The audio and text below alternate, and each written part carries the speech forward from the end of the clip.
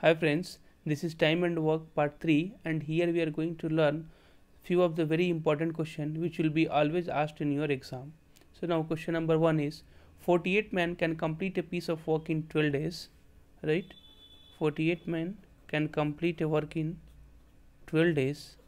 Then in how many days 36 men can complete the same piece of work, right? So they are asking the number of days. So here we are going to use one formula, m1 d1 by w1 is equals to m2 d2 by w2, where m1 m2 is nothing but number of men, women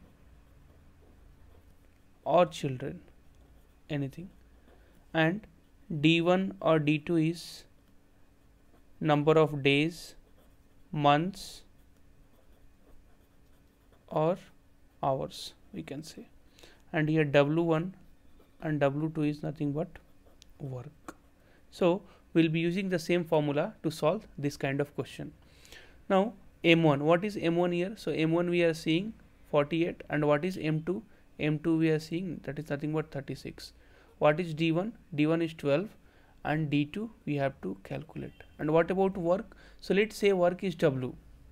Let's say work is w, and here they are talking about same piece of work. Like 48 men can complete a piece of work in 12 days. In how many days can 36 men can complete the same piece of work, right?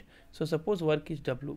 Now we will put the values in the formula. So m1 is 48, d1 is 12, and w1 is w is equals to m2 is what, 36, and d2 is what, that we have to calculate, and work I will put w here, right? Now this w and this w will get cancelled. This is left side and this is right side, so w and w will get cancelled. And now 48 into 12 divided by this 36 will come this side, is equals to d2. See, 36 was multiplied with d2. When I will bring this side, then 36 will come in the denominator. 48 into 12 divided by 36 is equals to d2. Now 12 into 3 times, and this is 3 into 16 times, right? So the number of days required by 36 men to complete the work is nothing but 16. So our answer will become 16. Now question number 2. Question number 2 is 28 binders can bind 2100 books in 15 days, right? So 28 binders, and how many books they are binding? 2100 books, and they are taking how many days? They are taking 15 days.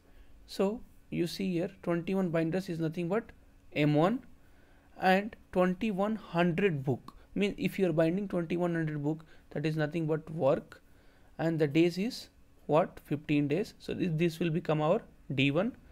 And then they are asking how many binders will be required to bind 1000 books in how many days? 25 days.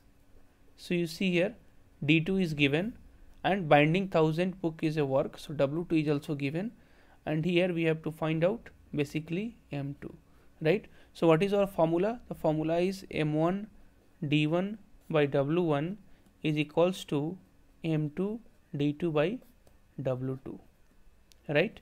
m1 is, the value of m1 is 28, and the value of d1 is 15, and the value of w1 is 2100, right? And m2 is that we have to calculate, d2 is 25, and w2 is 1000 books. See, in this case binding 2100 book is our work, so don't get confused with the work. Now this 20 and 20 will get cancelled. This is left side and this is right side. Now 7 into 3, and this 7 into 4, and this 3 into 5 times, and from 5 you can divide this by 5 times, and this 5 will divide this by 2 times. So m2 will become 4 into 2, which is nothing but 8. So 8 binders are required to bind 1000 books in 25 days. So there is one very simple formula, m1 d1 by w1 is equals to m2 d2 by w2. This alone we have to remember. So thanks for watching the video.